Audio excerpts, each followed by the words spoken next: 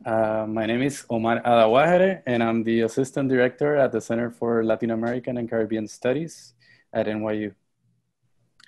On behalf of our director, Jill Lane, our faculty and students, we want to welcome you to our second session of the Essential or Expendable series, which is presented in partnership with the Latinx Project, represented by Mireya Loza, who's co-moderating tonight, and directed by Arlene Davila, with the support of NYU's Department of Nutrition and Food Studies, shared by Krishnendu Ray, whom we're honored to have as our moderator tonight. Thank you, Krishnendu. And the North American Congress on Latin America, NACLA, and their Executive Director, Alejandro Velasco. Special thanks also to Johanna Morales from CLACS and our interpreter, Arlene Dawes. We also want to extend our warmest welcome to our guest speakers tonight, Karina Kaufman Gutierrez and Mohamed Atea of the Street Vendor Project. Thanks for being here and for the work that you do. Today, we look forward to an insightful conversation on the role of food vendors who anchor our communities, feed us, and are so emblematic of New York in building the economy within the context of COVID-19 and the uprisings against racial injustice and police brutality.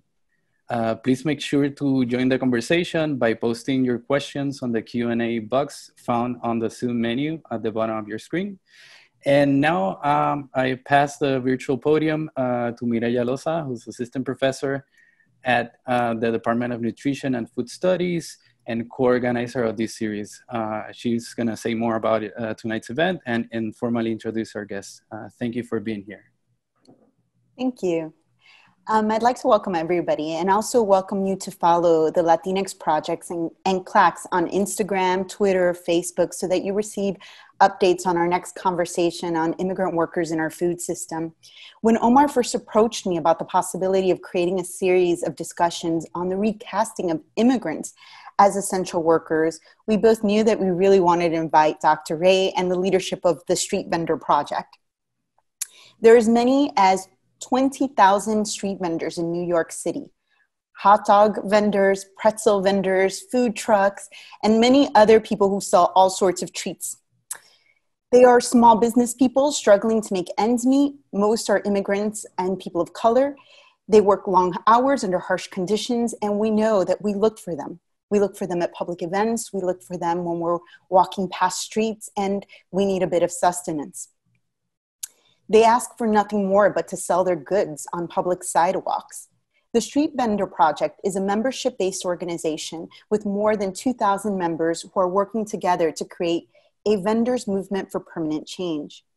In recent years, vendors have been victims of New York City's aggressive quality of life crackdown. They've been denied vendor license, and they actually receive exorbitant tickets for minor violations. We can talk a bit more about the policing of street vendors in this conversation. Beyond the issues they faced before the pandemic, street vendors have been hit hard by COVID, as they cannot work, and undocumented street vendors cannot access the same economic and social support systems as others. We're excited to host a conversation on these issues and learn more about how these communities are navigating the pandemic.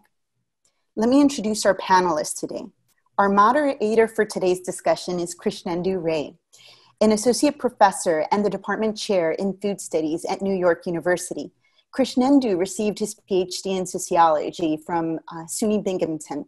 Prior to joining NYU's faculty in 2005, Krishnendu was a faculty member and acting associate dean at the Culinary Institute of America. As a food studies scholar, he takes us into the kitchens of immigrants and into the kitchens of the restaurants they work in and the entrepreneurs who build these restaurants to explore foodways, race, and ethnic identity. He is the author of several books. His first, The Migrant's Table, Meals and Memories in Bengali American Households, is a fantastic read. And if you haven't gotten his most recent monograph, The Ethnic Restaurateur, I would suggest you go and get a copy. It's a fantastic book, and I am sure that we'll hear more insight as to how this kind of scholarship shapes his perspective on street vendors. Mohamed Atia, let me introduce the panelists. Mohamed Atia is director of the Street Vendors Project. He immigrated to the US from Alexandria, Egypt, and he worked as a street vendor for nearly 10 years selling hot dogs, halal chicken, rice, and smoothies. He became a member of the Street Vendor Project in 2012 and was elected to the leadership board. And he served on the board until 2018 when he joined the staff formally as the director. Karina Kaufman Gutierrez is a Street Vendor Project's deputy director. She is a Colombian American who brings her experience in nonprofit management, policy development, restaurants, and community organizing within immigrant communities. She has held several positions at NYC Small Business Services, at the Community Services Society, and the Fundación Corona. She holds a master's degree in International Affairs and Urban Social Policy from Columbia University.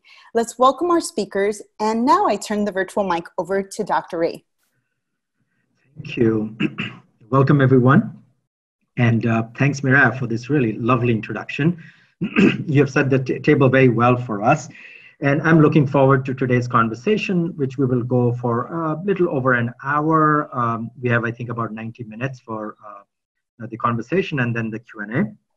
And so let me open with, in fact, something that Miraya gestured towards, a little maybe a personal history.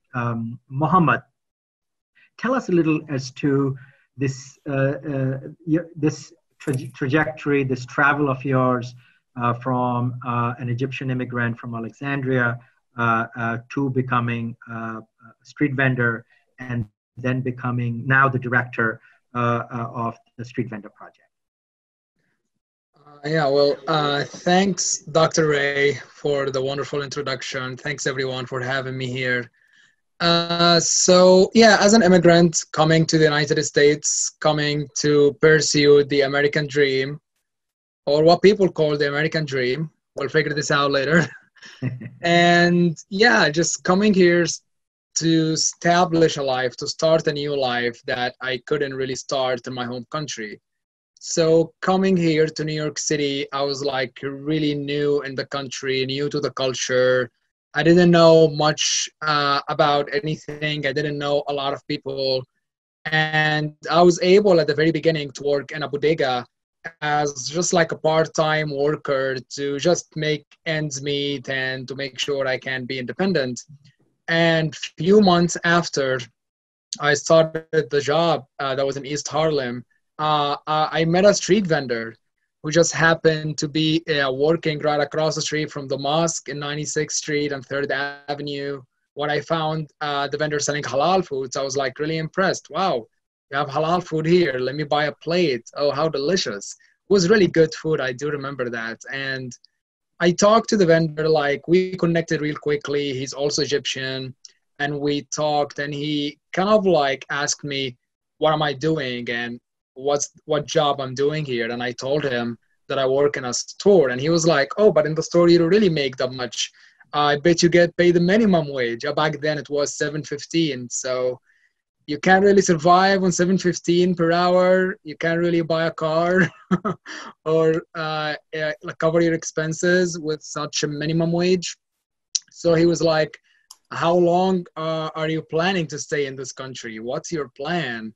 What's your dream here? And I was like, my dream is to work hard, to save money, to start my own business. I don't know. I'm not going to be working in the store for the rest of my life. Then he was like, what about street vending? What about starting a business in the street? What about starting a micro business that will allow you to grow at some point? Because working in the store and getting $7.15 is not going to get you anywhere. Not even after 50 years, right?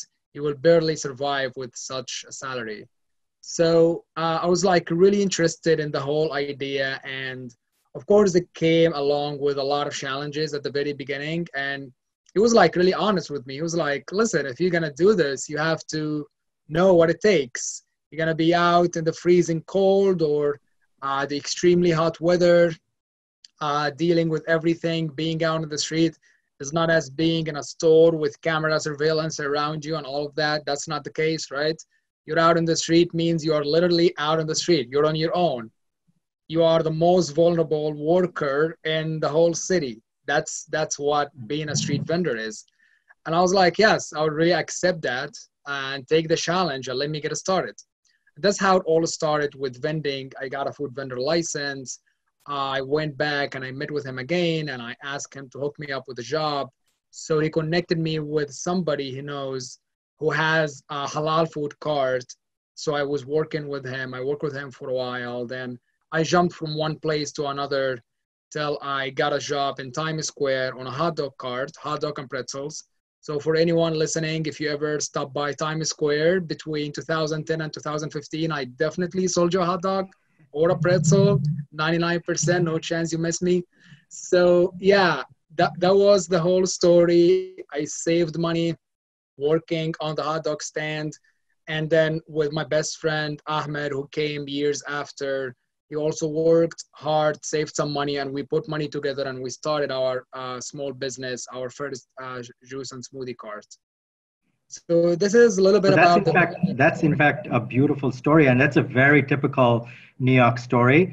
And this is like what people get into the ethnic relationship becomes an informal consulting relationship, right? Which tells you what businesses you can do. That's how we end up with, say, that has happened before with, say, Italian immigrants. It has happened with Jewish immigrants. It has happened with Greek diners. It has happened with Korean greengrocers. And so this kind of an ethnic succession happens today with cab drivers. That's a kind of a beautiful example of, in fact, an old American story, how certain kinds of skills are passed along within communities because people have less access to formal resources, that you cannot go to a bank to get a loan, that you cannot go to a consulting agency to get without paying a lot of money to get consulting. That's why we end up with what sociologists call ethnic enclaves. And so why certain communities of people cluster in certain businesses.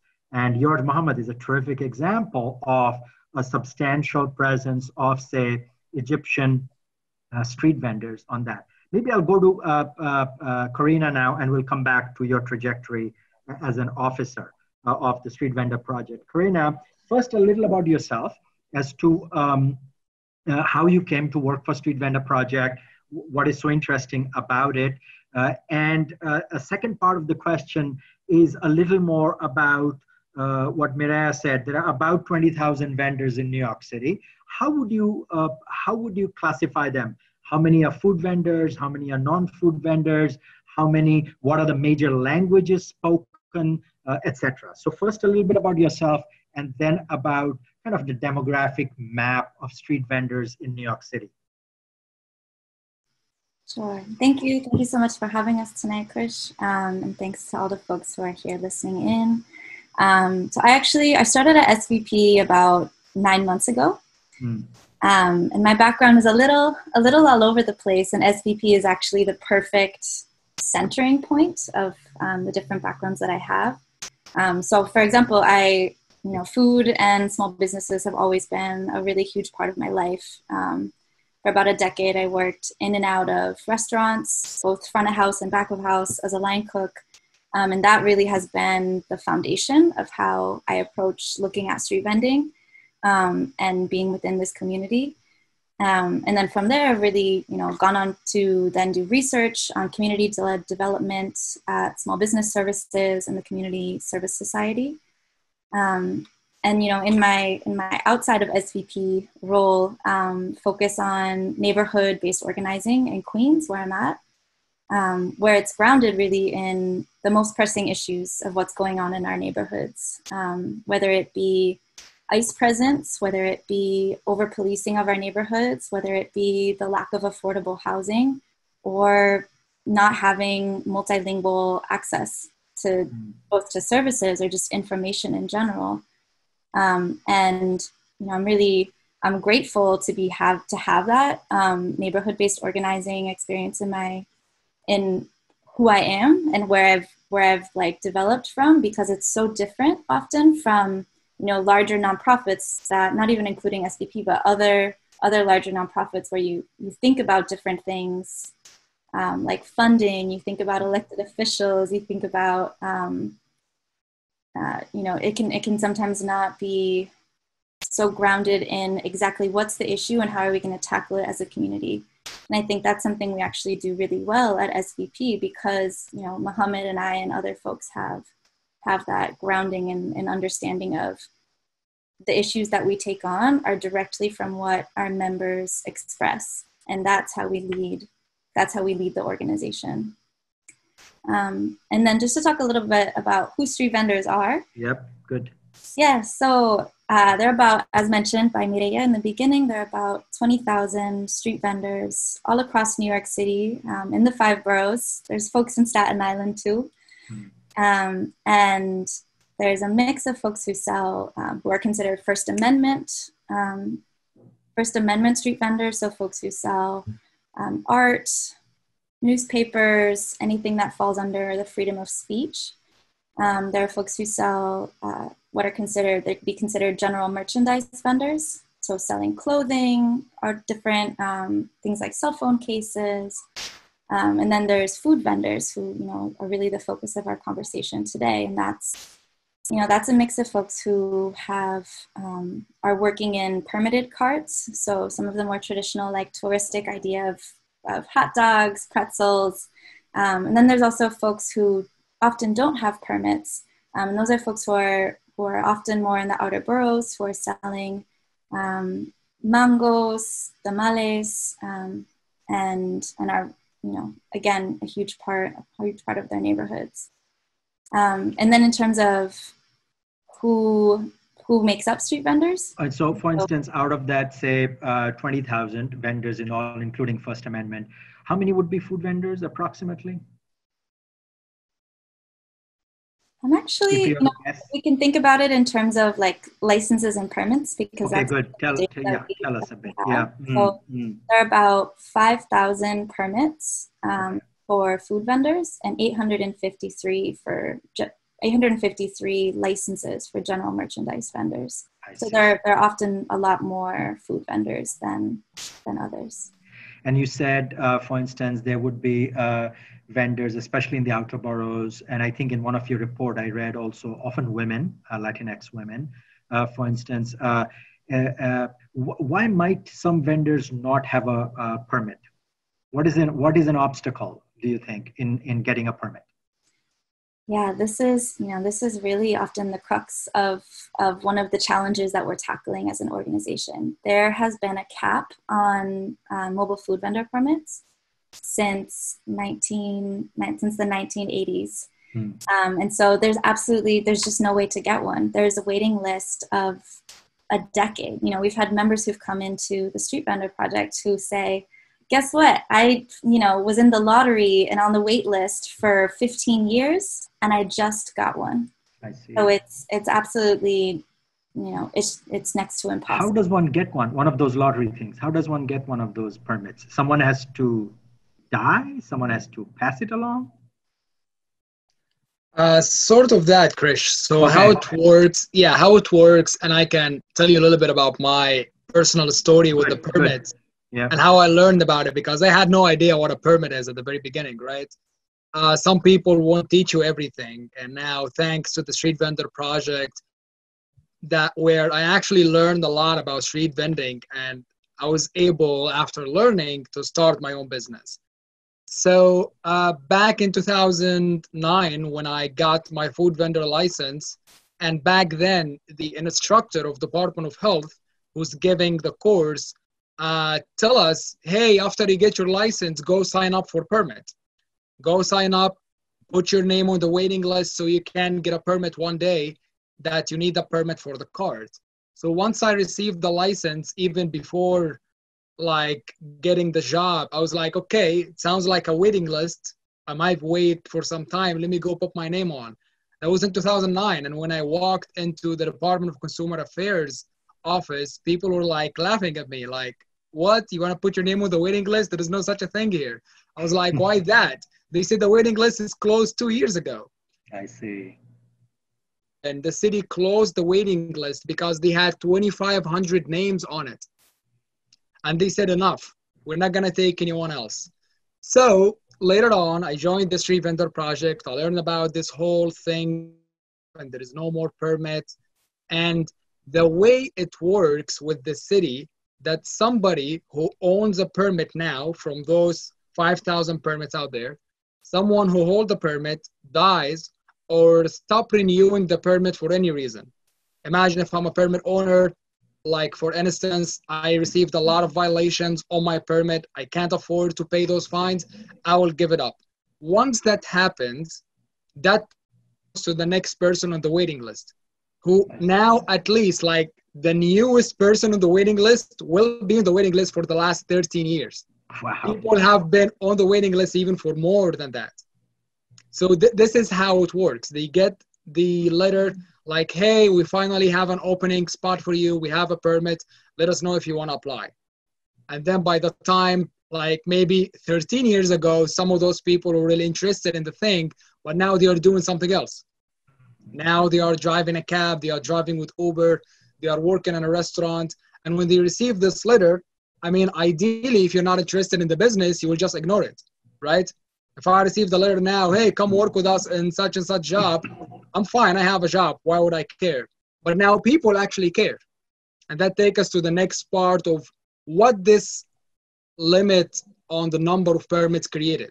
A lot of Before people before we get there, Mohammed, so you didn't get, they laughed at you to join the lucky list. So what did you do? I said thank you and I left. That's what I did. And then I went back. I went back to look for a job, and I worked with people. And it took me years to understand what's happening. People in the vending business usually talk about the permit as it's that kind of thing flying in the ether that doesn't exist. You can't touch it. It's very dangerous. You can't talk about it. But then I figured out that there is a huge underground market for it. Okay. And for me to start a business, I have to deal with that system. Otherwise, I can't start my own business. I can't have a nice fancy truck or cart. I can't be out there doing my job, selling, and get arrested anytime. If any police officer stop by the cart, they can arrest me. They can give me $1,000 ticket, and they can take my whole cart, which is my life savings. So how much did it cost you to get that access to a permit, which also might explain why some of the people can't afford to get a permit? Yeah, so at the beginning of 2013, when we started our first smoothie cart, we couldn't afford to deal with the full term permit. So there is a full term permit, just for context, people will be confused. Yeah. There is a full term permit that works for 2 years period, and every 2 years you can renew it. And then there is a seasonal permit that works in the summertime only. The seasonal permit starts in April and ends in October. And you have to renew that every year. So back then at the time, the underground market price was about between $18,000 to $20,000. Wow. And we couldn't afford to spend that. That's a lot of money. And maybe also for context, what does it mean to deal with the underground market? You're not going to walk to the broker or whomever in charge of the permit and sign a lease or a contract. You're not going to have a payment plan and direct them some checks from your bank. That all doesn't happen. What happens in the permit world, that everything happens under the table, everything happens in cash. There is absolutely no protection for you as a vendor. Absolutely nothing. So even before the government, before the health department, the permit owner is considered the business owner. The permit owner is considered the cart owner. And we have seen that sometimes when the permit owner abuse this authority sometimes, and when they have a problem with the vendor, they would go there with the police to take the cart, even if the cart is not theirs. But they have the sticker on it that has their name, and they say, oh, now I'm the owner of the permit, I'm the owner of the cart. This guy stole my cart. We have seen this happening several times. So yeah, back then the price was about $18,000 to $20,000. We couldn't afford it, so we choose to work only on the summertime, and that's why we went with a seasonal permit that costed back then about $5,000 just to work for 7 months period. I see. And in fact, that reminds me, Karina, about, say, Mohammed's example is a good example. What are some of the major languages spoken amongst your members? And what are the challenges of, in some ways, running an organization? Because I remember when I first went to your first membership meeting, I was blown away. because the only other organization where I had been where there was a simultaneous translation was at a big kind of highfalutin United Nations event. So A, what are the major languages of your organization? And what are some of the challenges? And in fact, the fun part about working with people with so many native languages. Yeah, so the majority of our members are most comfortable in Spanish, Mandarin, Arabic, and Bangla. And that's not to say, there's also folks who are more comfortable in French, in Hindi. There's, I think that's one of the beautiful things about this profession of street vending is that folks, are coming from all different parts of the world and coming to New York City. And this is really the entryway for so many people to setting their roots in New York City. And I would say in terms of thinking about our multicultural organizing, it's also, when we're organizing, it's one of the few places I've ever seen, as you're mentioning, that has not just we're working together for the same issues, but we're also learning from one another about how each person came into this profession, about what they're specifically facing in their communities and also in their neighborhoods. Because our membership comes from, again, all across the 5 boroughs. So people are coming from different backgrounds, different geographies to come and meet at this one place. And I would say, in thinking through the challenges of that, interpretation is beautiful, but it's expensive. But that's our commitment to language justice. And that's, even as we're mentioning before, that's something we're not seeing the city government do. Even in these times of crisis and COVID, our staff internally has been rapidly translating a lot of the key information that's being passed out about health and safety, about, reopening New York, about COVID. Like that's something that information was not getting to the communities who are the most impacted. And that's a huge portion of our work, is to make sure that information is reaching folks. And I would just say the only tricky thing about it at this time is just the virtual transition. Yeah. It's so much, we're so accustomed to being in person. People speak with their hands, not even just they speak with their eyes, they speak with like their facial expressions, and that communicates so much as well. And so to be transitioning that into this virtual space where there's not just difficulty with interpretation through the mediums that we have, but also I think there's a digital divide as well. It's some folks might be more accustomed to using platforms like Zoom or Skype, but it really has been quite an adjustment in terms of how we organize internally to make sure that language justice is present even through these online virtual meetings that we do with our members. And in fact, you did a nice segue into, in fact, what are the challenges of, like, in the context of COVID-19? And one is a communication challenge and the modes of communicating. And maybe I'll pitch one thing quickly. If anyone in the audience is multilingual in those languages that Karina just pointed out, please come and volunteer probably and contact Karina. And that is one of the most useful ways one can support an organization like Street Vendor Project, in fact. So it's Arabic, Spanish, Bengali, Mandarin, and in fact, sometimes French, and what was the other language? I think Hindi, sometimes Hindi. So coming back to this question of the context of COVID-19, Mohammed or Karina, I cannot imagine how someone can be a street vendor and survive 3 months of no sale and no contact. So A, describe for our audience a bit about what the vendors are facing, and B, what you have been trying to make the city do, including things like Karina mentioned, which is start communicating in the languages in which people understand it. Other than that, so what are the challenges vendors are facing, and what are some of the things you are putting pressure on the city? Mohammed? Yeah, so like briefly, as you mentioned, Krish, it is really crazy situation that street vendors are dealing with. most people stopped working completely since mid-March when this pandemic hit the city, and people received absolutely no income. And what has been even hard was, like, even harder than this financial crisis that is hitting everyone, is that everything was so ambiguous to them. There was no resources. There is no access to anything. I had people calling me literally every day asking me what the hell is going on?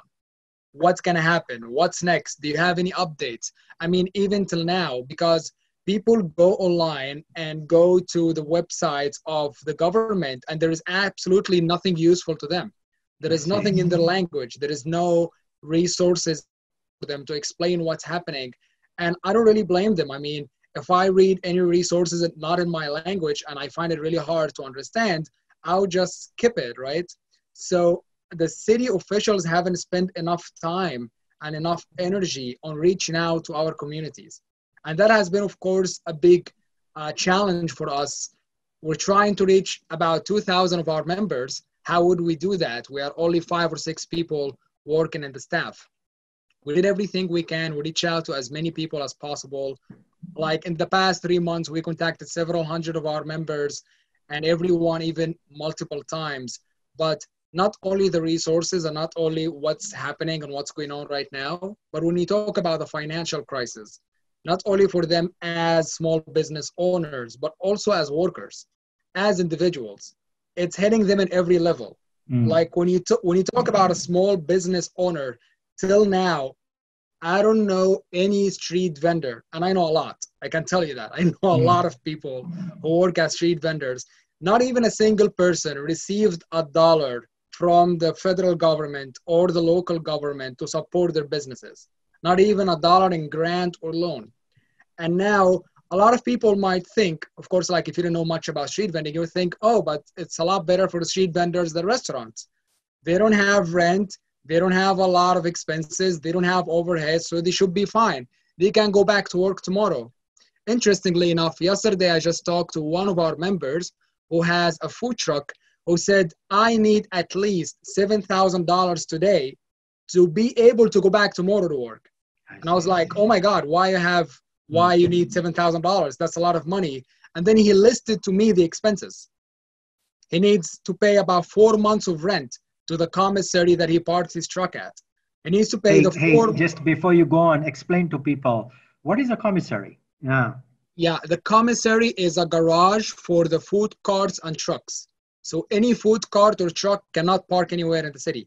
They have to park in what's called the commissary, which is a certified facility by the Department of Health to park, clean, and serve these food cars and trucks.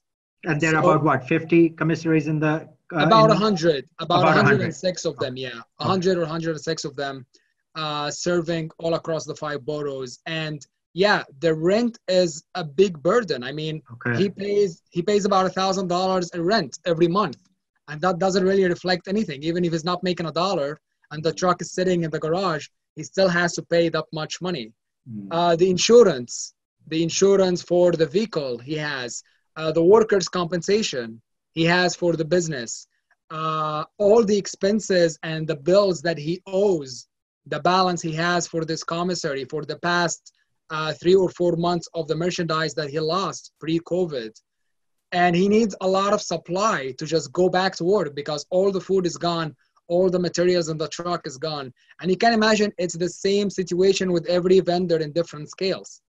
Even for fresh produce vendors, they lost thousands of dollars on merchandise, on fresh produce when this pandemic first hit. And what have they received?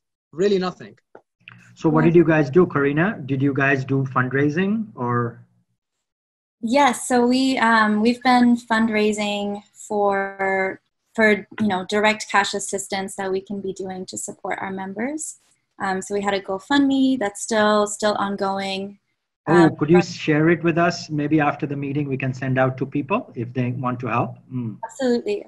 And I would say, the topics that Mohammed just covered, that's really focusing on vendors as business professionals, right? But then also thinking about vendors as people, as their own struggles outside of their business. Vendors are coming from the communities that have been the most impacted by COVID, health-wise, family-wise, neighborhood-wise. And so we also have to think, you know, folks have been without work for 3 months. Not only can they not pay their commissary rent, they can't pay their residential rent. They can't pay for their apartments. They have kids who are now home from school. So they have to be home with them because they can't afford daycare because they're out of school. Folks are undocumented. They've received not a penny from the city, the state, or the federal government. And so when you think about all these different factors combined, you're not receiving support both as a small business owner, but also as a human, as somebody who lives in New York City and is a resident of this so-called sanctuary city that provides, you know, and amplifies the immigrant voices of New York City as what makes the city great. And then they're completely left out in the cold. Yeah. And so in kind of this kind of challenge, I'm thinking this moment is a really stressful and a depressing moment. How do you guys keep your spirit up? And you guys have had a couple of recent victories around it. Maybe we'll get to talk about it. And one of them, Karina, you mentioned this broader frame of being a human being in New York City, rent, not being able to pay personal household rent, and also in terms of police action and stuff like that. So the first question is, how do you keep your spirits high? What makes you fight and keep fighting every day? I mean, Mohammed or Karina? Karina, go for it. Yeah. I was going to say our members. Our members are what keep us fighting. And we're not just fighting the two of us. We're fighting as a force of our members together. And so, you know, we have a really active WhatsApp chat with folks. And that's, you know, we're practicing multilingual organizing in our WhatsApp chats as well. But we're also seeing folks share like really sweet messages that are uplifting one another as well. And this is part of what keeps each other going, what keeps our entire membership feeling active and engaged and hopeful, because they see that so many other people who are in the same position as them are in it together. Yeah. Do you guys collaborate with other organizations in other cities, other places? Yes, actually. So one of the beautiful things that's come out of this crisis is the community building that we're able to do, not just internally, but with our partner organizations of street vendors across the nation. And so when things were starting to get really crazy and we're all like, all of this information, all of these resources keep coming out and nothing is reaching our communities. We're like, you know, it's not just us. This is happening to our family and friends from our partner organizations in California, in LA, in Washington, DC, and in Chicago. And so we had just kind of an exploratory first meeting that happened because someone was like, hey, I saw that you guys aren't getting this either, like over email. How do we, you know, we're not doing this either. Let's come up with a way to address this as a coalition on a national front. And so we developed a national coalition for street vendor justice with folks from the 4 different cities. And like, for instance, for LA, I mean, the great news, LA before COVID-19 was that they had presumably legalized street vending, right? It was illegal. So what was the upside and what's kind of the downside of like something that's happening, say, in LA compared to New York City? Any thoughts on that? Well, the funny part about what happened in LA, that although the legislation and legalizing street vending in California state has passed over a year ago, I would say more than a year and a half ago, as for now, that's what we're hearing from the news, there are only 10 fully licensed street vendors in LA. 10 people out of tens of thousands of dollars across LA. So this actually tells you how the city bureaucracy is just slowing down everything, how the fees are so high that people cannot afford it, how the process is so long and so complicated. It's very good to look progressive. It's very good to look sanctuary, but it's a lot better to actually be, if that makes so in sense. fact, that sounds like a lot of words for 10 and a lot of credit for 10 legal vendors in LA for the size of it, right? And yeah, what I else? mean, folks in LA estimate there are 50,000 street vendors. That's crazy. What happened to all these people in a whole 2019? There was a whole year to legalize and streamline the process of giving out license and permits for people to let them work in a legal way. And that hasn't happened. I see. And actually, right at the start of COVID and everything shutting down, vendors in LA were not allowed to work anymore. They would have received fines or even faced arrest if they were working during the time of the shutdown. And I think one of the challenges that they're facing now is when something similar that's happening in New York is that there's a movement now for restaurants to have open dining. So because restaurants, if they can't open to full capacity in order to keep social distancing. And so there's movements in cities across the country for restaurants to be able to have sidewalk dining. And on the one hand, this is really amazing for restaurants, for New York City to be able to start coming back to normal. But I think the perspective that's lost in not just the legislation, but in the push for outdoor dining is street vendors. Is street vendors who have fought and been criminalized for working and setting up their businesses in the streets and sidewalks, and now are at risk of being completely displaced from where they've set up in the interest of supporting another struggling small business. So it's really... I see. Is that, what is it called? Is that intro 1957 or what is it called? Is that the law? Yeah, it's a proposal, intro 19. It's a proposal. Okay. And you're saying in the proposal, there is no accounting for, no discussing opportunities for street vendors. And in fact, often the drawings look like they're cleaning the streets for the restaurants to expand, but no room for the street vendors to act on, right? Well, yeah, that's pretty much right, Krish. The thing is, with the legislation, the language is very vague. The language is not saying anything specific, so there is absolutely no protection for street vendors. I see. So according to what the language is, if I have a restaurant, I can throw out as many chairs and tables as I want and displace any vendor in front of me or down my block. And that's what we're trying to get a better sense of. Yes, we need the city to step up and support restaurants. We can't let our restaurants struggle alone. We have to support them. But we also have to think about street vendors. You can't help one small business and hurt the other. That would be the stupidest thing to ever do. They can't do that. But of course, they are not spending enough time and they are not thinking through the whole process enough. And that's why we have been there advocating for the street vendors. We have been there in the city hall and the city council hearing to testify and explain what their plan is. Because a lot of people, when they write the law, they don't know what happens in the real life. They write the law and they think, hey, this legislation is great. It's going to help everybody. But then in the real life, it might be disruptive to most people. I see. And maybe this is the right time to focus maybe. Are there any other laws or bills that are coming up at the city council at the New York City level that you guys are working towards? Yeah, we have been working on a campaign for the past 6 years to increase the number of permits.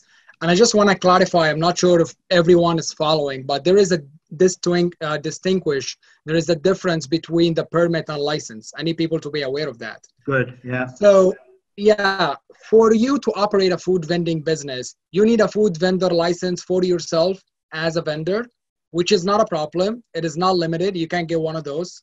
But also you are required to have a food vending permit for the cart or the truck you are selling from. And here comes the challenge. And that is what is restricted. It is the permit that is restricted. That's right. It is limited to only 5,000 permits across the city. Now, what that means, if I have a food vendor license, can I go and work and sell food? Ideally, yes. But according to the law, no. If I don't have a permit on my cart, I am doing what's called unpermitted vending. I see. And I explain the risk of that. I can get arrested, can get my whole merchandise and cart confiscated. and I can get $1,000 ticket. So now we have been asking the city to fix this system that they created back in 1983 when the city council was actually running by big corporation and real estate interests. Whatever happened in 1983 is like too old for 2020. And I think now the city needs to step up and fix this system. Everybody in the city council, everybody in the administration knows that the vending system is broken. Everybody admits that. They have been talking about it over and over in events and newspapers, outside in the public. So everyone knows that there is a system that's broken that needs to be fixed. But yet we haven't seen the leadership of the city stepping up and saying, we will fix it now. And that's what we need. Like 36 years of dealing, or 37 years of dealing with underground market, with a broken vending system that criminalize the work of these hardworking immigrants is really crazy and unacceptable. So with all of that context, there has been a legislation in the city council that was introduced in 2018. We had a hearing on it last year. What this legislation will do basically, it will create a new vending permitting system. It will create a new kind of permit that people cannot sell or rent in the underground market. The permit will be attached to the vendor, so the vendor themselves can use the permit to operate on their cart, and instead of giving it to somebody else and take a lot of cash for it. And that system will create 400 new of these permits every year gradually for the next 10 years. But also it will create a new enforcement agency that will oversee street vending. And that's also very important and very connecting to what the mayor announced last Sunday. Last Sunday, out of the blue, the mayor said NYPD will not enforce street vending anymore, which is something we have been asking for, fighting for, and marching for the past 19 years. Finally, he listens to that. I'm not sure which protest, which action he listened to before he came out and announced this, but that was a great announcement. But also, it is not really clear what's going to happen next. It is not clear which agency will be responsible for street vending, but we know, and I really need people to know that, the NYPD is not the only agency that enforces street vending laws. The list of agencies is very long. Department of Health, Department of Sanitation, Department of Transportation with the food trucks, Department of Parks and Recreation, Department of Consumer Affairs. All these agencies literally go around and write tickets for street vendors.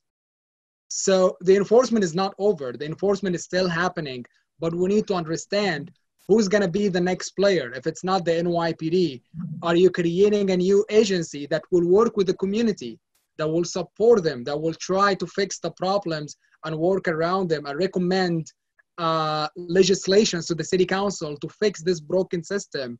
Or are you creating a new agency that will keep going around writing thousands of dollars of tickets for every vendor in the city? So does that make people more anxious in some ways? That Indeed, uncertainty, does it increase the uncertainty?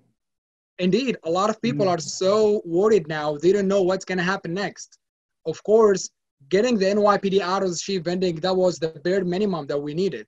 I mean, like last year, we had a study that surveyed 50 women, and 70% of the women were surveyed stated that they feel scared when they see the NYPD. People who sell without permits, you can imagine that someone go to work every day and be terrified when they see a cop. That shouldn't be the case, right? I read a little bit about the NYPD, and they say our mission is to keep the community safe. That's not being safe. If I'm out in the street, I'm feeling scared. I'm not feeling safe by the presence of the NYPD. So how come we reach that point? We reach that point because the policy they have, the policy that's made in the NYPD, that go out and give these vendors tickets every day. That's what they are taught to do, and that's what they do. For every little violation, for every minor violation, a police officer can stop by a vendor and write them $1,000 ticket. And how come the administration accept that? How come the city accepts that? So that's really interesting. So are you guys trying to change that with this intro 1116? And where is that bill? It is pretty close to passing, or is there some obstacles to it?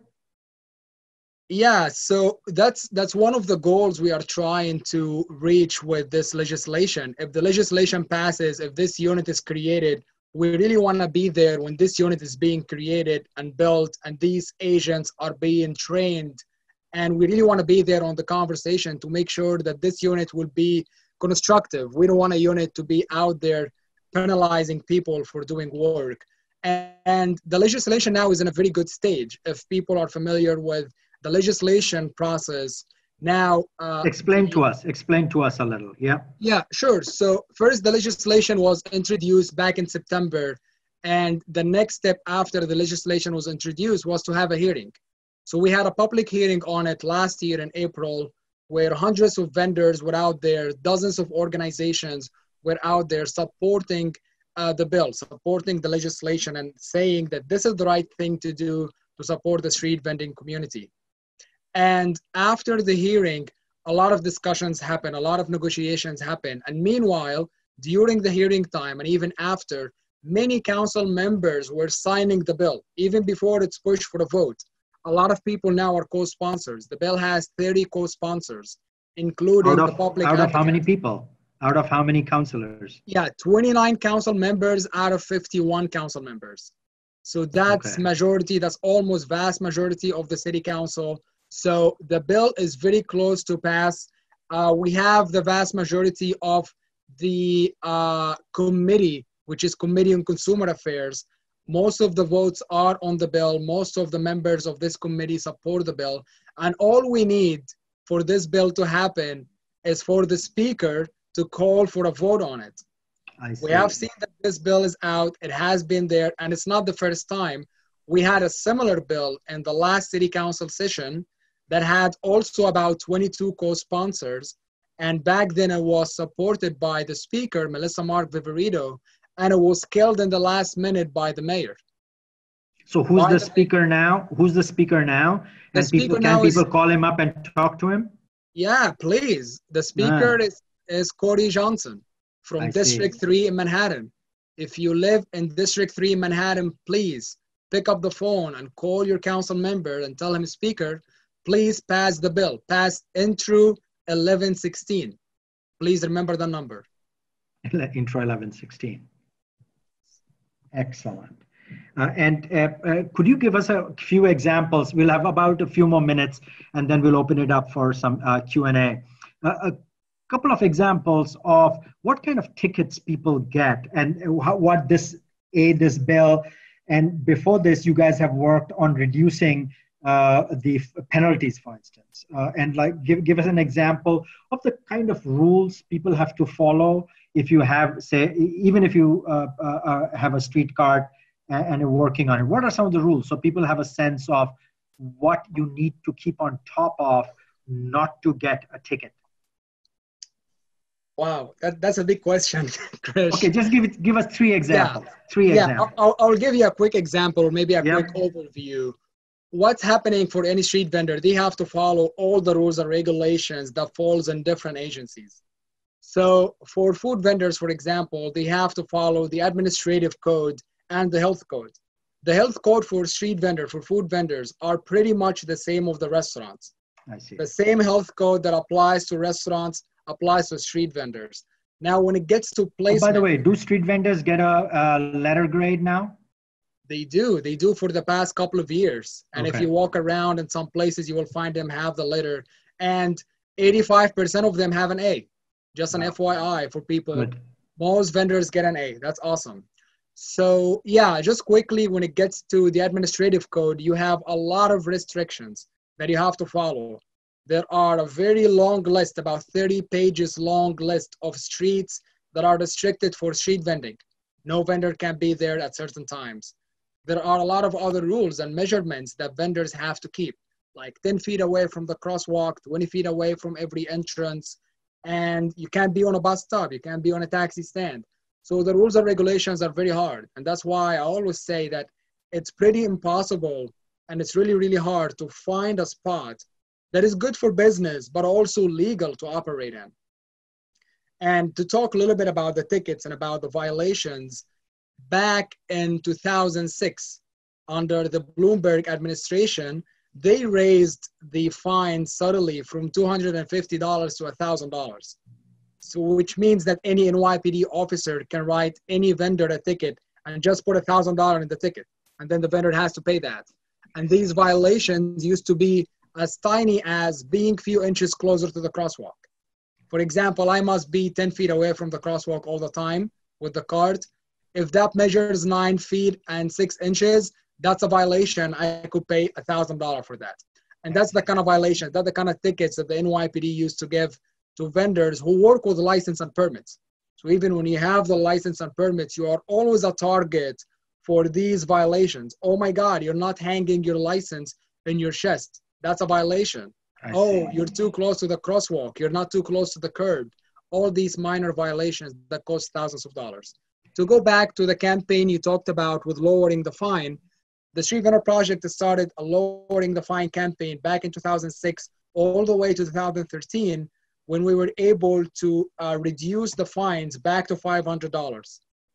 So now the fines that the vendors receive for the administrative code goes gradually from $50 the first time to $500 the fourth time. But of course, that doesn't apply to the health code.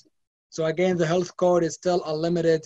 People, I've seen tickets violations for $1,200 for a vendor who didn't have paper towel in their cart.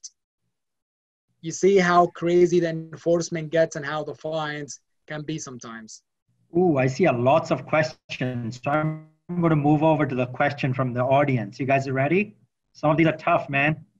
Yes. So the first one starts, do you know what the price for these black market permits are now? Has the price increased? You can give short answers and we can take more questions too. Now they go for up to $25,000. Okay. Someone says, well, NYIC also works on language access. Some people ask, Karina, for instance, how can we help with translation remotely? Fatima says, ooh, where is it? There it is. I would be happy to help with Spanish and Persian if there's such need.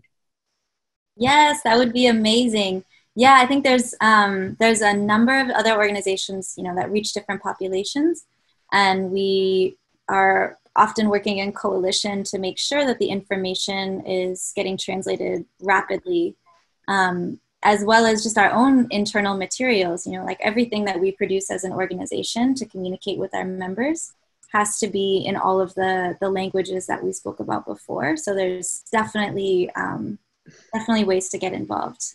Let's chat. Yeah, and we will send out the contact information. Alice, I think, asked, New York City has on the book several language access policies. What good, if any, have these done for SVP members? Yeah, so I can talk a little bit about the rules and regulations for vending. Like finally, after years of our famous vendor power book that we issued for our members, the health department copied what we did. They did what we did exactly in different languages and they send them out. But again, it is really not enough and it's not reaching everybody. Is there a contact email to volunteer for the organization? Yes, you can reach out to us at svp@urbanjustice.org. That would be amazing. Excellent. And one of the questions Jacqueline had asked and you had addressed, what's your opinion about Mayor de Blasio moving vendor enforcement away from NYPD to civilian agency? I think your answer was the consequences are unclear and uncertain right now, right? Mm. Yes. Exactly. Let's see. Okay, so Nemi asks, won't a lot of people be scared of eating? This keeps moving. Street food once New York City is back open and street vendors can operate. What are street vendors doing to ensure a contactless experience? Yeah, so actually, street food vendors were considered essential workers throughout the closing of New York City. So many folks have continued to work. But people are using creative ways to implement social distancing, and they're also upkeeping with Department of Health regulations as they were before the pandemic. So a lot of folks that we've seen, we saw somebody who even put up like the plastic, what's it called, like sheeting similar to how you'll see in a deli or in a bodega, to separate themselves from customers. So that's one way.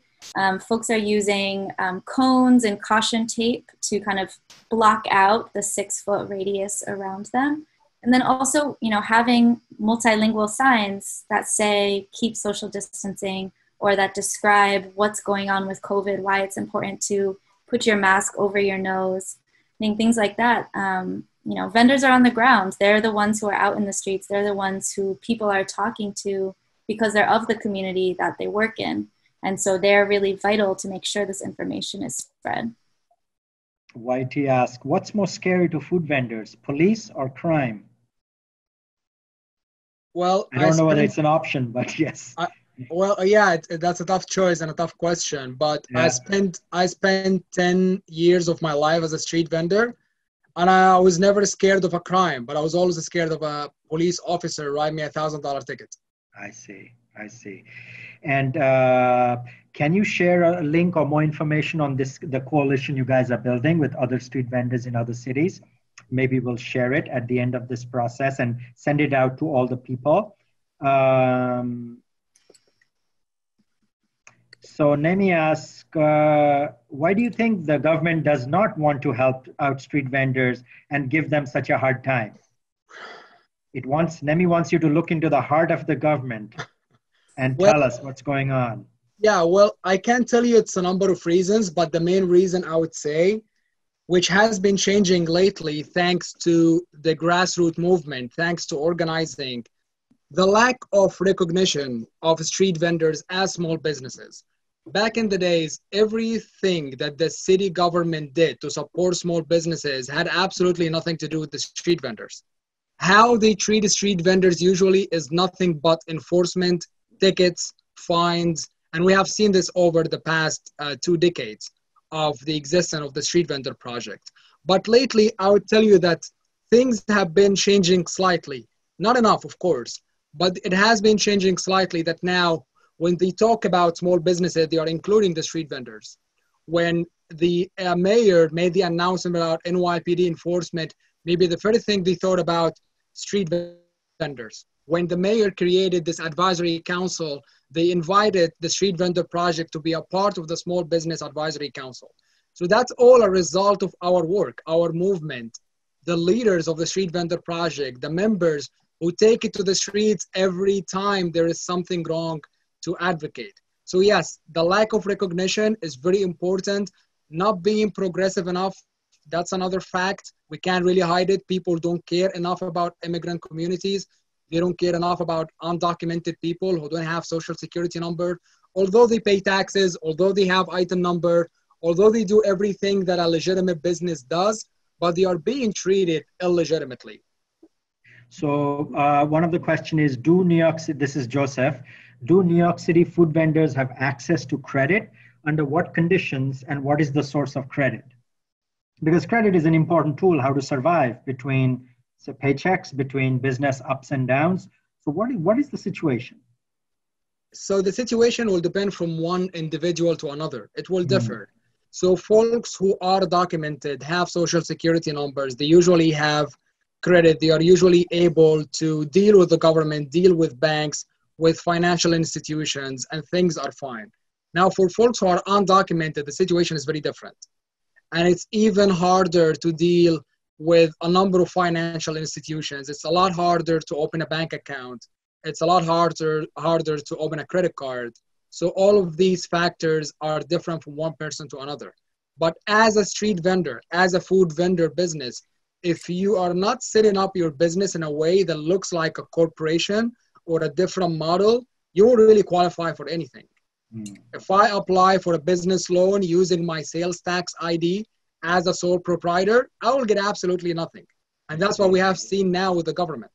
I see. Like back in the days in March, when we talked to the past commissioner, Greg Bishop of SBS, he mentioned that all these government grants and loans won't be eligible, won't be available for sole proprietors.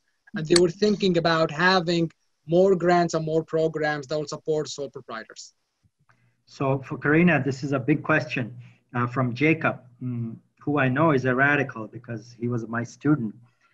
He says, how does the victory around getting NYPD out of street vendor enforcement relate to the larger struggle happening around the role of police in our society?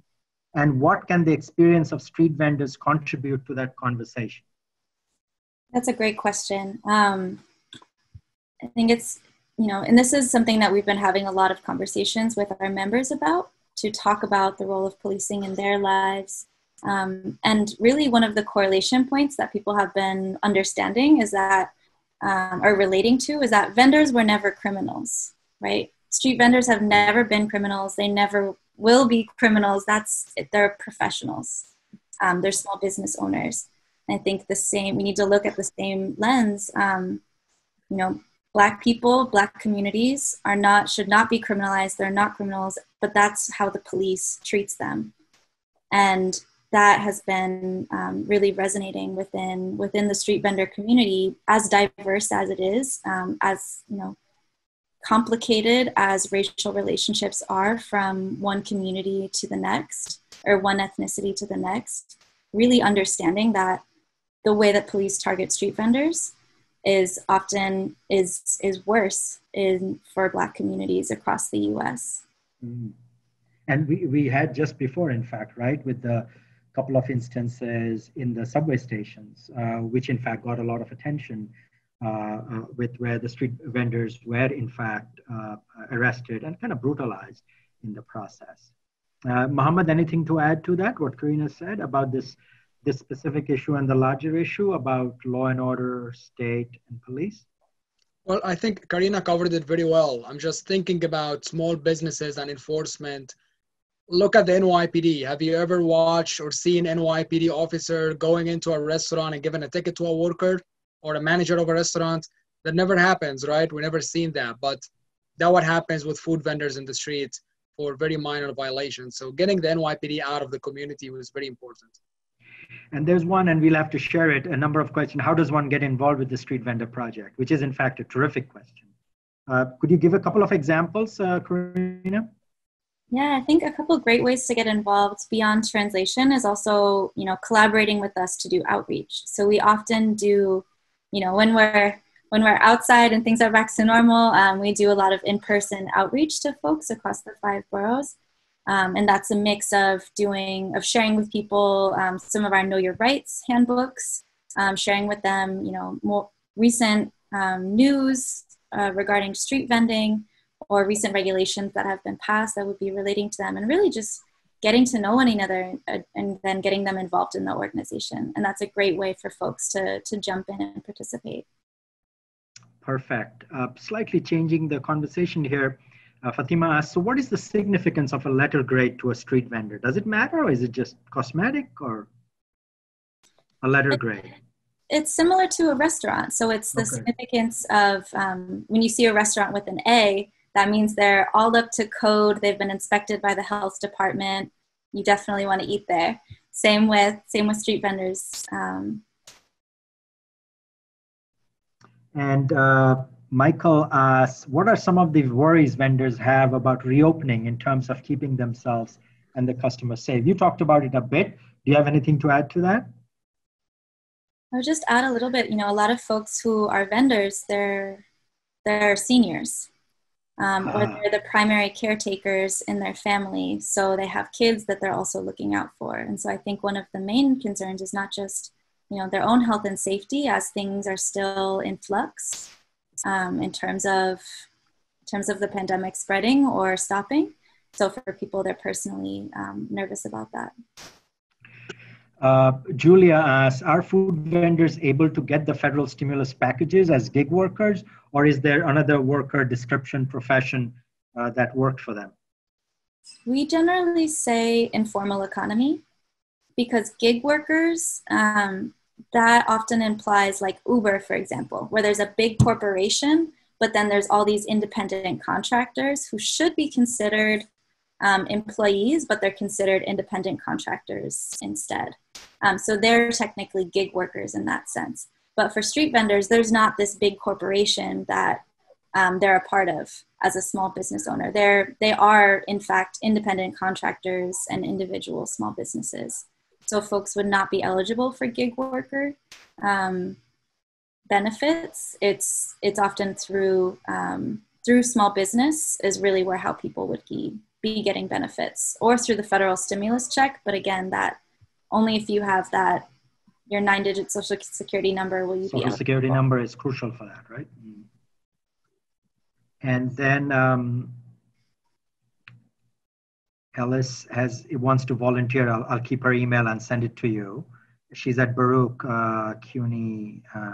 And then a question is, are small-scale street vendors such as churro vendors, who often operate without license, held to the same standards and regulations as food trucks?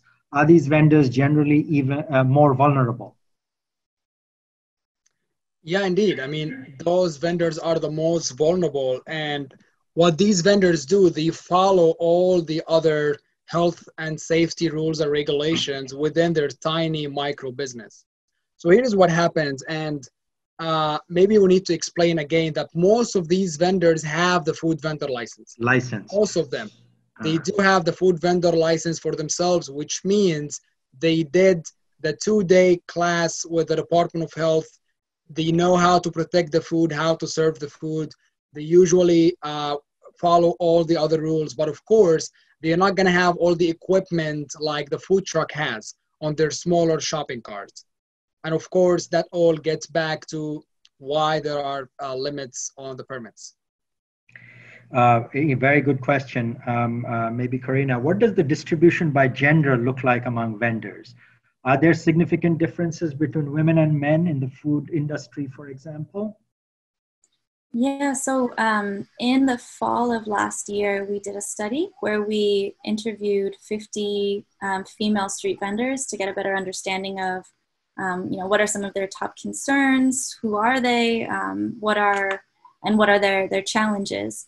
And for the most part, we saw that the majority of folks that we spoke to were unpermitted and often unlicensed. And that female vendors were more likely to work in the outer boroughs as well. Outer boroughs, and they're also in some ways not into what appears to be masculine networks, no? From my study of that report of yours, they seem to be also excluded from where in some ways men are cornering the permits market, but the women are in fact kept more marginal, even more marginal. So what kinds of things will, this is, by the way, the last question was by Giselle, and this one by Kate. What kinds of things will make a police write a ticket to a vendor? Well, anything. I mean, I know that the police, and I talk to a lot of people who have a good relationship with the police to better understand how things are in my 5 years in working in Times Square. And I know that the police have in their book a page with like 50 things they can write to any street vendor, 50 possibilities. What I have off the top of my head, not having the license worn. Any street vendor, they should have their license worn and displayed to the customers. Being 10 feet from the crosswalk, 20 feet from a building and a store entrance, which is, by the way, impossible sometimes to follow in any given sidewalk in Manhattan. Being 18 inches only to the curb. You can't be 2 feet away from the curb. It's only 18 inches. You can't be touching a lamppost, a fire hydrant, a phone booth. You can't be touching any structure. You can't have anything next to the cart or the table. Everything should be kept inside or under the cart, which is very complicated and also really poor rule written that you can't even keep stuff on the top of your cart. So if I keep a box of pretzel on the top of my cart, that's a violation. And I have no idea why. It doesn't make any sense. But the list is very long. The list is very long, and it's really silly. I remember a study that showed that it's also unevenly implemented. For instance, what you get a ticket for in Chinatown is not what you get a ticket for in the Union Square market, farmers market, which is of course factored through race and class. Where, for instance, an example, the study showed that technically you're not supposed to sell any produce out of a box on the side of your cart, okay? But no one implements that rule if you are in a farmer's market, upscale farmer's market like Union Square, but people will implement that rule if you're in Chinatown or if you're elsewhere. So there's uneven implementation based on, in fact, class and race, which is, of course, linked to partly the current concern about how the law is implemented with different kind of weight on different communities. One question. So let's see. Do food vendors get fined for hiring undocumented, or the sanctuary, does the sanctuary policy protect them? Does it protect them from ICE? Well, so I know that a number of food vendors hire undocumented vendors, and I was undocumented myself for the first maybe 3 or 4 years of my life in this country, and there was no issue. There was no contact with ICE between the ICE and the employer, or the NYPD and the employer. So there was no such an issue. We all know that the vending community is very strong. They all look out for each other, although they are so diverse, coming from very different backgrounds, but we never heard of any interaction between the vendors community themselves and ICE. Just to add to that, actually street vending is a profession that is almost easier for folks who are undocumented to get into, because you don't need to have a social security number in order to get your license or your permit. And so it's in this instance and with this profession that folks are the owners of their business, right? They're the ones who are managing their schedule, they're managing their money, their income and revenue. And so that's, often very different than there's, if you're working for somebody else, there's often the chance of it being an exploitative relationship.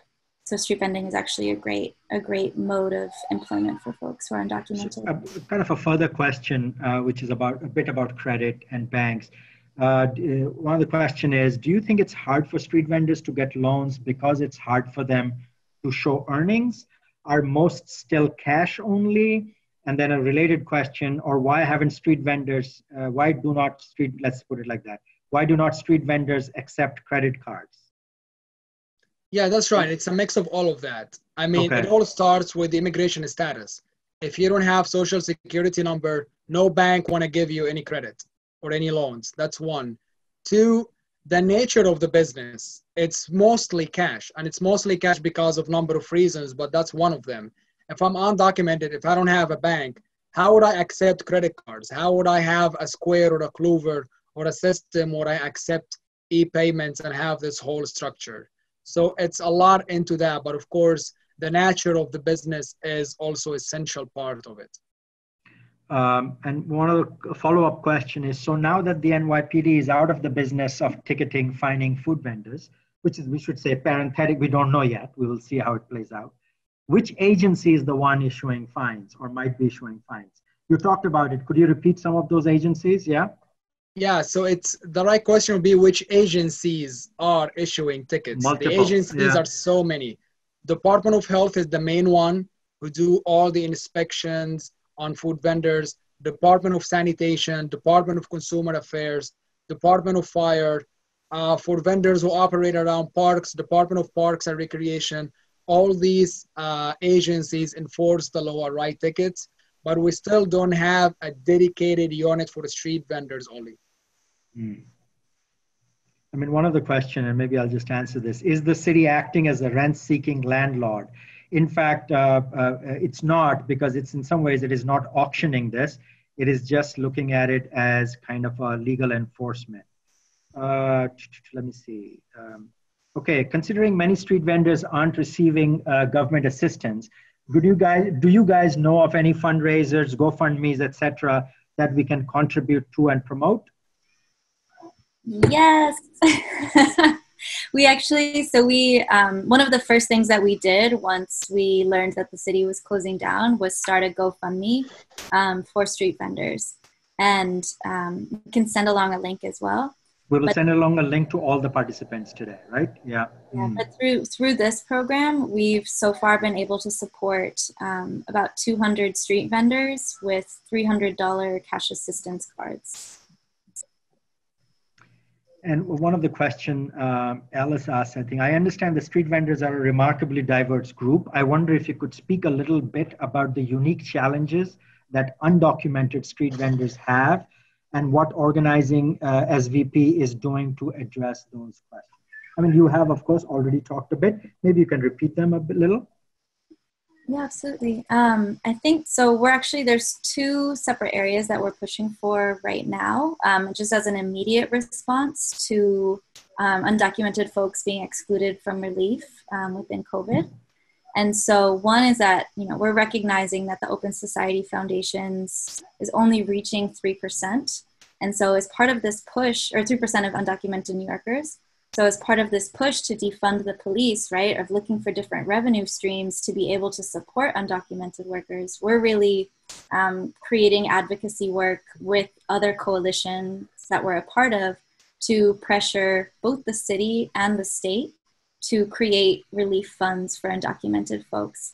So we actually are partners pushing for a bill to pass at the state level called S8277, which would create actually a mark-to-market tax, meaning it would tax billionaires and redistribute the wealth to undocumented folks in New York State. Wow, that sounds like a radical anarchist measure, Karina. I mean, it's a sign of the times that we have elected officials who are really listening to what their communities need and working to create legislation that addresses that. And a number of people want your contact information. We'll send them out to the organization. Here's something I've always wondered. How does a street vendor claim and then hold on to their spot? How do they prevent another vendor from taking their place? Are there vendor coalitions, unions of sorts, which help regulate this? Yeah, so the vending community, as we talked earlier, is very strong and very connected. And the neighborhoods scale, but also in the city scale, there is always a respect code amongst the vendors that when someone works in some area or some corner for a number of years, nobody would ever go right next to them and sell the same thing. That's very, very rare. That doesn't happen. Unless in some blocks where a lot of vendors can work and actually sustain their business and make a living, which is, of course, a case in some places in Midtown, in some places in Queens and Brooklyn. Sometimes you see one block with 10 halal food carts and everyone has a line. Everyone is busy. Everyone is making money. So there is really no competition within this issue. Everyone is working in their spot. They know where their cart should be. And that is something that we have seen in different areas also. Hey, Mama, the subset of questions about laws and rules. One of the question is it that it's the city council and the various subcommittees make the rules and the police implement? Is that like police? And of course, you're saying there are at least six different agencies who implement that rules. The rules themselves, how are they made? Are they made in the city council and then in various subcommittees? Yeah, usually the rules and regulations are made by the city council, but then every agency will come up with their policy. So for example, the health department might come up with a specific policy or a specific explanation to a certain rule and then have the health department and inspectors go out and enforce those rules and fine people. And we have seen that in many rules that we believe don't really make sense. And we have seen that the health department inspectors sometimes they won't care about anything but writing tickets. And that is something we are struggling with. But of course, it comes from their leadership more than the individual. And the same thing with the police. I think the conversation is very big, but I do remember a lot of people were talking about that officer who killed Eric Garner in the street for selling cigarettes and choke holding him on the sidewalk in a very brutal way that the whole globe was watching and the whole globe denied. And the people, the defender of this officer were just saying he was doing his job. So that's a big problem. If the whole system is allowing this to happen, if the commanders and people in charge are giving such instructions to the officers, there is a big problem with the whole leadership, with the whole system, but also the individuals. I mean, those people, those officers, they are human beings, right? They have a brain. They are not a machine that someone will press a button and just do whatever.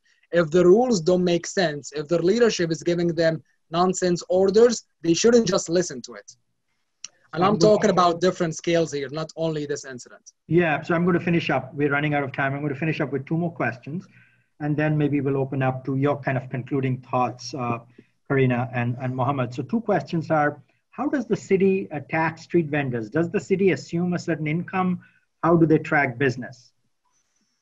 Yeah, so every street vendor, as I said, whether they work in a bigger cart or truck or a smaller version of business, they do have a sales tax ID, and they report their sales tax every quarter, just like any other business. So they pay their sales tax every 3 months, every quarter. At the very end of the year, they report their whole income. So they file the taxes, their income taxes, and they pay that.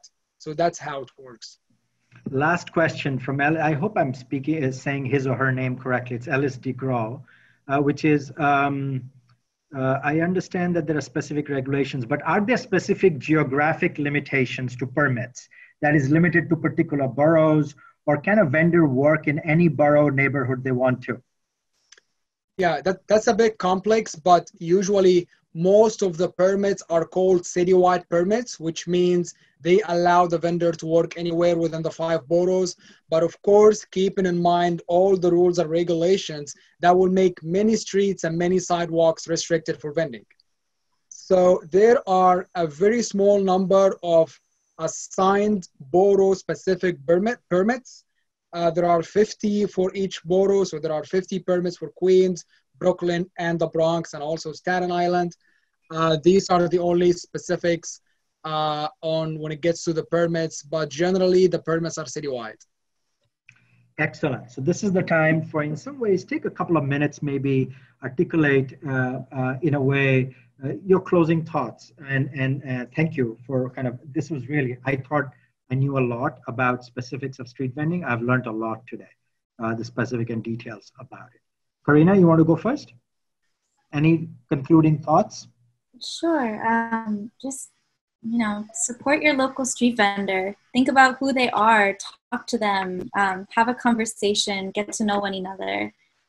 Street vendors are a vital part of our communities across New York City. They're not just providing fresh food and produce to neighborhoods, they're providing affordable food to neighborhoods. And they're also a huge part of creating local economies. And as residents of the neighborhoods that they're working in, they're also supporting to make sure that revenue is circulated in your local economy. And this is a great part of what supports one another.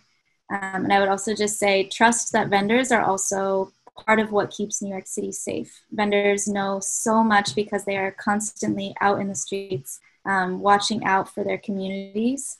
And they often know more about what's going on than anybody you'll run into because they're the eyes on the street. And by the way, there have been a lot of good studies showing that, in fact, crime goes down where there are vendors and where there are people. Because wherever there are people, there's less crime. Crime happens more often where, in fact, there are very few people. So a few people, especially women, are targeted in areas where there are lot less people and especially lot less vendors, including, by the way, with the examples in New York City, where it was the street vendor in what is that location where there was a truck which had an explosive in it. It was a street vendor that identified it to the police. Okay, good. Mohammed, any last thoughts? Yeah, I want to echo what Karina said. Support your local vendor, support your small business neighbor, your friend, your family member in the corner of the street. Please donate. I can't emphasize enough how important donating is to our GoFundMe page. Support people who didn't receive a penny from the government, as Karina said, people who are struggling at the moment. That would be super helpful. And also talk to your friends. Talk to the people you know about street vendors. Tell them what's out there, what's behind that person who is selling you the product you love, the food you love and buy every day. Hey, thanks a lot. Thanks, Karina. Thanks, Mohammed, for being patient with all my questions. And you have, in fact, answered all the audience questions. I've never been in a panel in which that has been done, and we did not ration or restrict any of the questions. So let me kind of give it back to Mireya and to Omar as saying thank you guys for hosting us. Thank you for being here. I've learned a lot. We're so excited to have hosted this conversation. Mil gracias. And I really hope that folks follow us on the Latinx project page and the Center for Latin American and Caribbean Studies page. We have another talk coming down the pipeline on food workers and the food system. Omar, I'll hand it over to you. Yeah, no, applauses, virtual applauses for everyone. Thanks for such a great talk. We're really grateful for the work that you do. And thanks for everyone who attended. So keep an eye on events on this series. Thanks so much for having us. And we will send the contact information. Omar, you can send it out to all the participants from Karina. Thanks a lot, guys. Take care, audience. Thank you for staying here. We started with almost 100 people, and now we're at 46. All the best. Bye. Thank you.